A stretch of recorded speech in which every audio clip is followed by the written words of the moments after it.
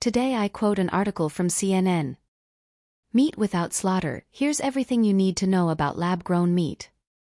Soon, Americans are going to be able to try chicken that comes directly from chicken cells rather than, well, a chicken. On Wednesday, the USDA gave Upside Foods and Good Meat the green light to start producing and selling their lab-grown, or cultivated, chicken products in the United States. Don't run to the supermarket just yet though. It's going to be a while before you can buy cell-based meat in stores, though you should be able to get a taste at a restaurant sooner. Here's everything you need to know about lab-grown meat. What is it? In a nutshell, lab-grown meat, or cultivated or cell-based meat, is meat that is developed from animal cells and grown, with the help of nutrients like amino acids, in massive bioreactors. This happens in a production facility that looks a lot like a brewery. When you picture it, don't think of people in white coats and hairnets peering through microscopes into petri dishes, but instead people in white coats and hairnets wandering between giant vats. When the meat is ready, companies collect it from the bioreactors and move it along the processing line. Good Meat's protein looks a lot like a minced chicken when extracted, said Andrew Noyes, head of global communications and public affairs at Good Meat parent company Eat Just. What's so great about that? For one thing, growing meat from cells means that people can eat meat without having to slaughter animals. Upside Foods explains that cells it gathers from a fertilized chicken egg are stored in its cell bank and can be used for at least 10 years.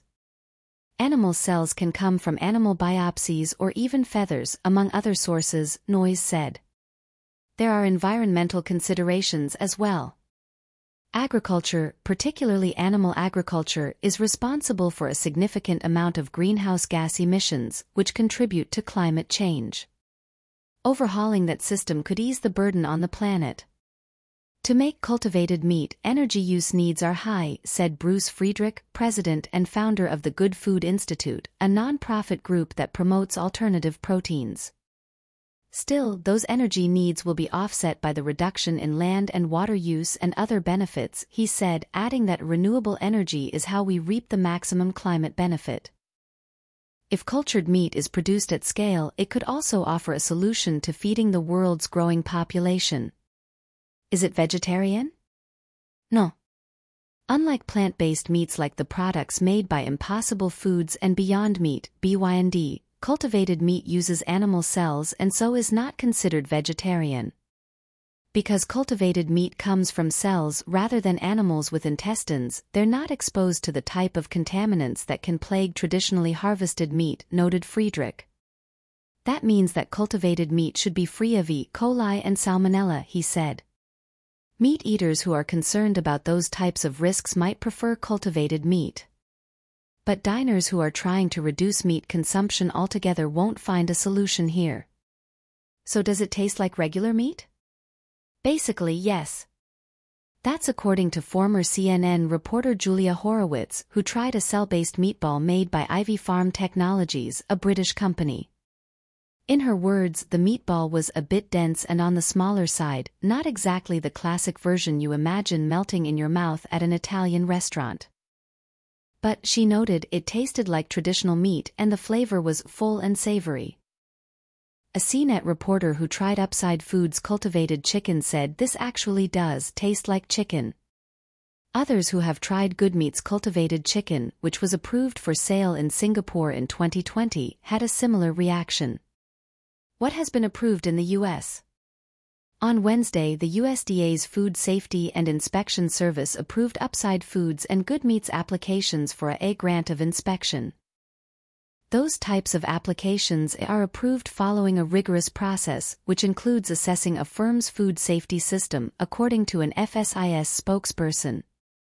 The nascent cultivated meat industry is regulated by both the USDA and the FDA. Over the past several months, the agencies have been approving the products step by step. In November, the FDA issued a "no questions" letter to Upside Foods, essentially saying that it had no further questions about the safety of the product, and so considers it safe for consumption. Good Meat got a similar letter in March.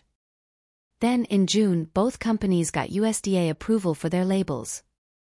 that doesn't mean the floodgates are necessarily opened for all types of cultivated meat. We would need to go through another regulatory process for beef, pork, or any other kind of animal protein, Noyes said, noting that Good Meat is in the early stages of developing cultivated beef. When will I be able to try it? Soon. Well, soonish, and only if you're in certain areas. Neither Upside Foods nor Good Meat have given a date for when their products will be available, but they each have a plan in place to get products out to the public, and Good Meat said Wednesday that production started immediately.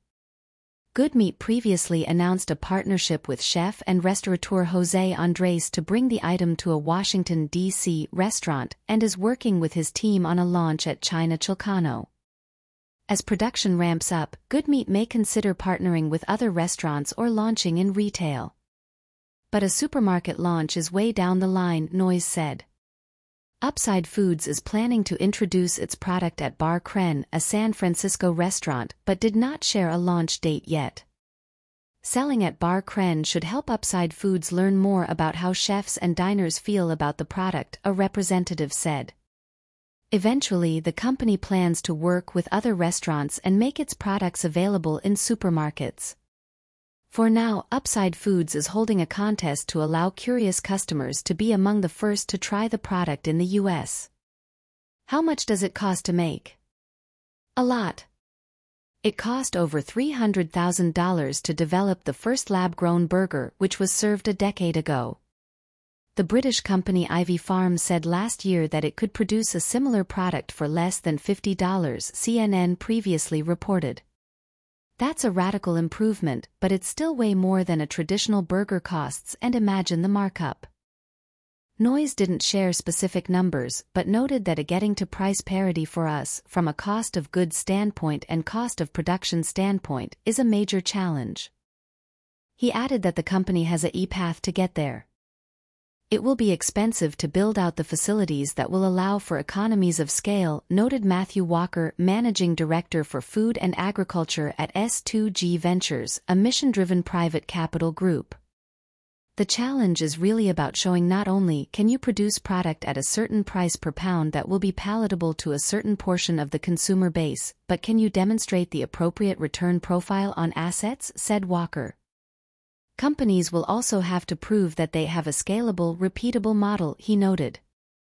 How much will it cost for me? Unclear, but it seems like this first offering won't be all that expensive, despite the high costs of production.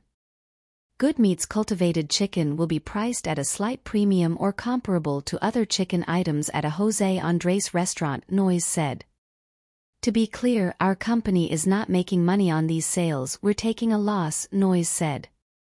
At this stage, we want to get it out there. We want people to taste it, we want people to experience it, we want people to tell their friends and family about it. Ultimately, Good Meat and Upside Foods both want to sell products to consumers for the same price as traditional chicken, or cheaper. Upside Foods said that it is not disclosing its cost of production, but noted that its product will be sold at a premium compared to traditional chicken. CNN's Kristen Rogers contributed to this report.